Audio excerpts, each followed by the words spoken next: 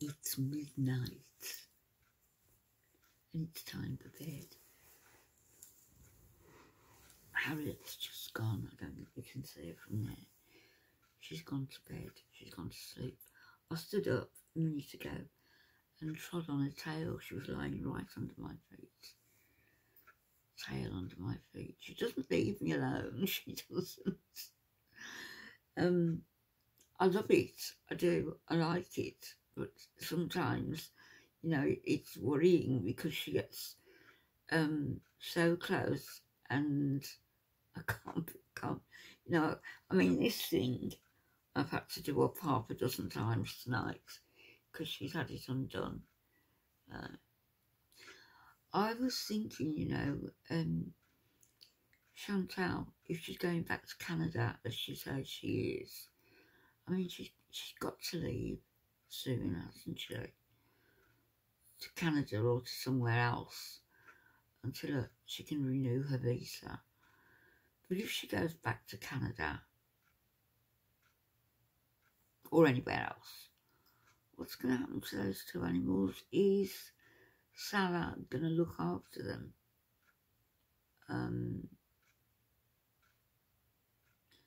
They're both used, well, the cat certainly is getting used to being in a house. The hamster needs to be indoors and safe. So I'm just wondering whether Sarah is going to have that commitment to take care of them. She is so selfish. She gets the animals and knows that she's got to leave, that she's got to go back to Canada or they've got to be going somewhere together. Then what happens to them? They're expendable to her. They're used as props, as BBJ and Sam were, and then discarded, I guess. No matter how many she does, or chubby use that she does, nonsense. I don't know about you, but the word bees, it does have different meanings. Bees, I've heard it as I was growing up, and I can't really remember in what context, except that I think it was something to do with alcohol or people going out enjoying themselves and parties. I don't know. I was too young to remember or to think it was important. Like, just one of those things, you know, that you recall. Anyway, I thought what I would do is look it up and look it up on the Urban Dictionary. They sometimes have interesting stuff on there. So, beezing. This was left by Little Miss Bratt 2 years ago. Beezing means doing drugs and other illegal substances, lying or doing activities that should not be done as they are illegal, risk your health or make you a liar to those around you. Acting selfishly in a way that will produce negative outcomes for others. And she put, we're beezing tonight and eating the entire McDonald's menu. So I guess we know who she's talking about. It's the next one. No, this one is by somebody called Chubby. Again, left 2 years ago. Beezing. Beezing involves the consumption of addictive substances, usually cocaine, meth, or Dairy Queen's Misty Slush. in the presence of emaciated and horrifically deformed Middle Eastern men,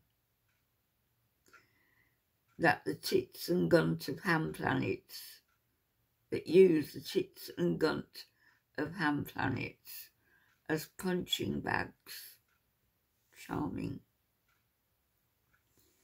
Beezing behaviours are often associated with neglect of your low-functioning autistic roommates in not purchasing his desired muffins and ignoring his cries for help. And then Chubby Users puts, Chantal Foodie Beauty was bleeding last night at the trap house. We knew something was suspicious when we found bruises on her GUNT. So I guess that was during her being abused phase. It must have been.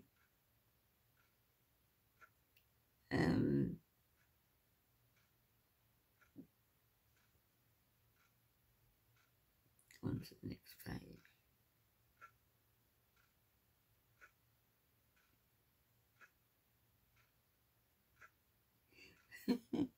Beezed means you've taken far too many drugs and have gone beyond the buzzing phase. So you're beezed.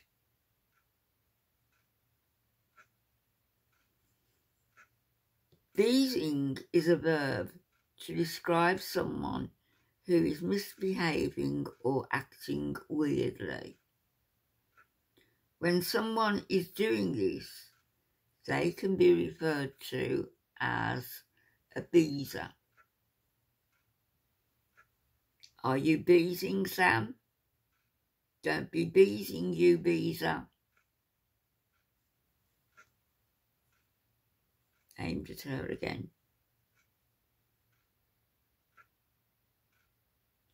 Bees, short for beezy. Another word for bitch. A derogative term used for females who get around too much.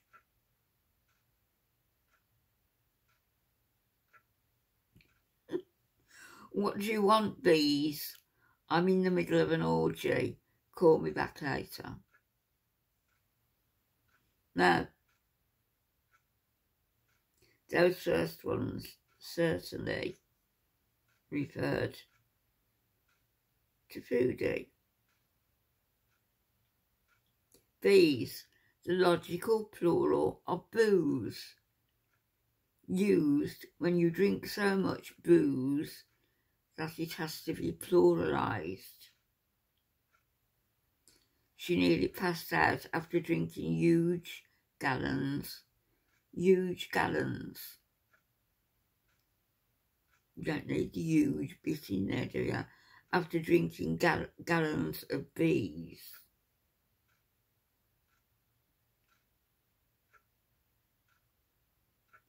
So there you go. Those are the ones that refer to foodie. There's others that don't.